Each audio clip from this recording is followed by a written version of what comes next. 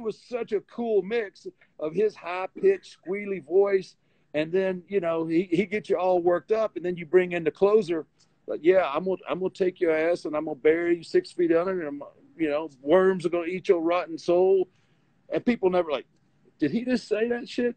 No, he what? And that was just that's. But Paul, man, back to your point, man, Paul's awesome, man. I owe him so much. Just from the development early on. It hurt me. It hurt me when we split up. That wasn't my idea. I thought we had a few years left before, something like that was going to happen. And he's just a good dude too, man. He was just a good dude. Loved to play a practical joke on a brother, man. He was so funny. But y'all had more great times than bad times. That's the key. Yeah. Way more. Yeah, all my memories of Paul are fond, man. And you got somebody like that in your life. He was instrumental to the creation of what you created. Yeah. Oh, absolutely, 100%. And it's funny. A lot of people don't know he was a legit mortician. What? Oh, you didn't know that? Hell no. No, brother. Check this out. So when I debuted back in '90, right? Brother Love come out with me.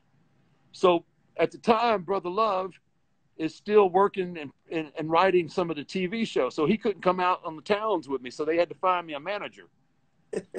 So Rick Rude tells Vince about this guy in Dallas who was Percy Pringle at the time. He said he's a great manager, right? So they're interviewing him to be my manager. So he's got no clue.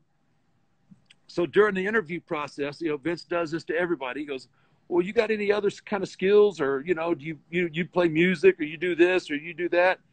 And Paul, he goes, well, I'm a licensed mortician. And the whole room just busts out laughing, right? Because they're looking for a manager for me. It was destiny, man. It was destiny. That's like a perfect fucking fit. I mean, are you kidding me? It was supposed to be. So, yeah, man. So he had that bright blonde wrestling manager hair. They made it pitch black, and next thing you know, man, he's Paul Bearer, and the rest is history. That shit was magic. That's called a zone. Yeah, like we were talking about earlier. When you find that zone, even before it came to public attention, y'all knew that motherfucker was a zone. Yeah. We knew right away. You know what I'm saying? Yeah, we knew right away. We had something special, and just so fortunate, man. So happy that we got to do that together.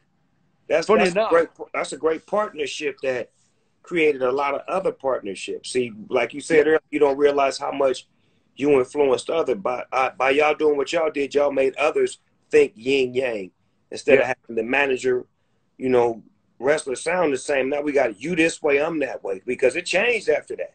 Oh yeah. It was so, we were so tightly intertwined together. I don't even think people really thought of him as my manager. I mean, they thought it was like, I don't know. It was like Batman and Robin. They were like together. They were. Yeah. They're inseparable. It's like we depended on seeing y'all together. If y'all weren't together, it didn't feel right. Yeah, absolutely. And then throw the urn in there. Woo! See, that's what. Yeah, there's some good shit in that urn. Man, I bet it is. You owe me one shot at that at least. Let me pop the top on that one time. You never come back.